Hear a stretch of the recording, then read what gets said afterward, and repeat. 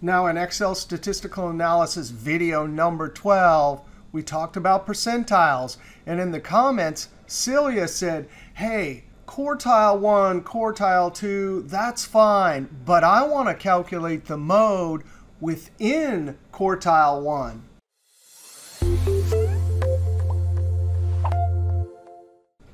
As we saw last video, we can use the quartile.exe or INC to calculate the markers for the data set to divide the data set into 4 parts. So I'll select all of the data, Control-Shift down arrow, Control backspace, comma, and we'll do a function argument array operation to spill all of these values by putting 0 to 4 into the quart argument. When I hit Enter, the results spill down the column. So Celia is looking at 20. That means there's a marker right in between 19 and 23. But these are the only values we need to use inside the mode function.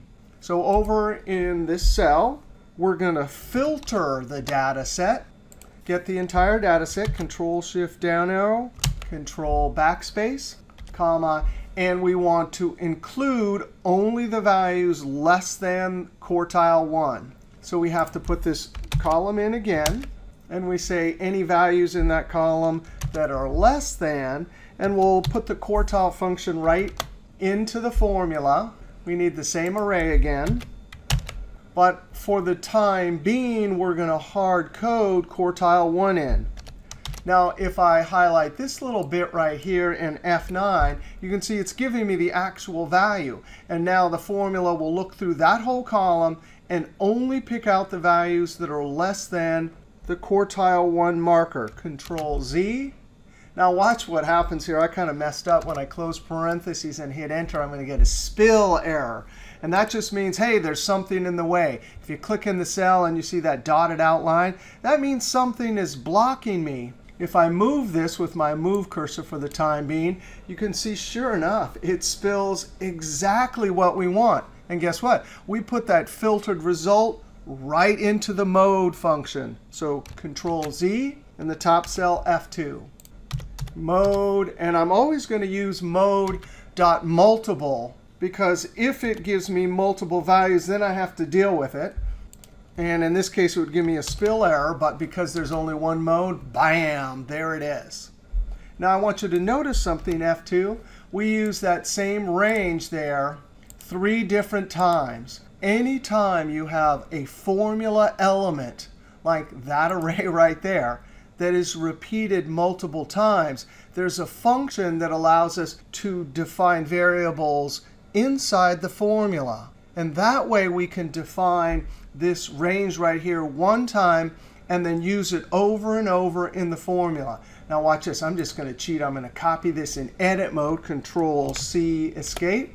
And down here, the name of the function that lets you define variables is the let function. The name argument, that means what's the name of your variable. I'm just going to call it v for values, comma. Then it says name value. That's the formula element that v will now represent. So let's highlight, Control-Shift down arrow, Control backspace, comma. Now notice the next argument says calculation or a new variable name. But we only have one variable. So here we put our calculation, Control V. And then wherever I have that array, and I'm going to use the argument to click, I'm just going to type the V. And notice the drop down has an icon, which means X. That's a variable. Then right here, I can't click to highlight everything here because there's a bunch of other stuff in this argument besides just that range. So very carefully, I'm going to I-beam select it and type a V. Then inside of quartile array, I select and V.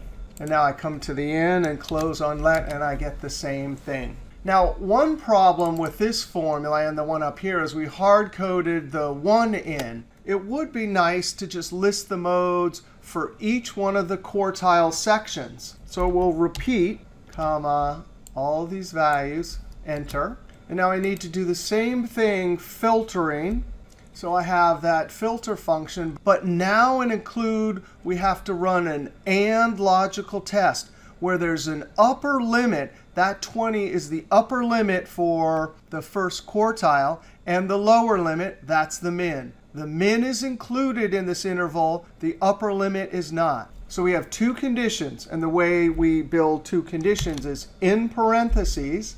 And watch this. I'm going to use this over and over. I probably should be using let here. We'll use that. And I'm going to say, are you greater than or equal to the lower limit? Close parentheses. And when you build an and logical test, the math operator you use is multiplication. An or logical test uses a plus. And then we open parentheses, Control V. And this is going to be the upper limit. So I have to say less than without the equal sign, that upper limit.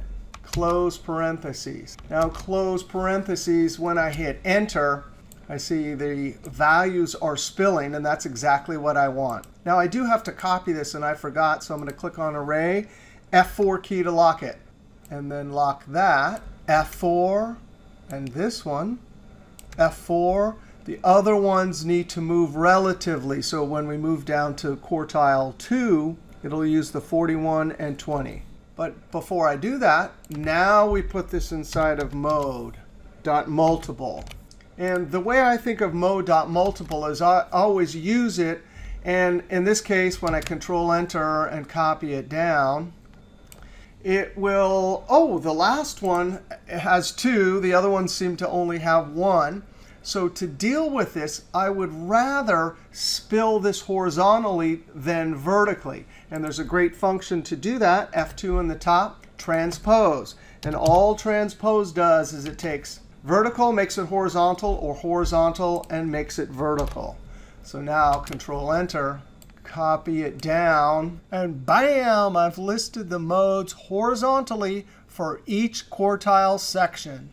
All right, it's awesome hanging out on our online Excel team. Thanks to Celia for that cool question. We'll see you next video.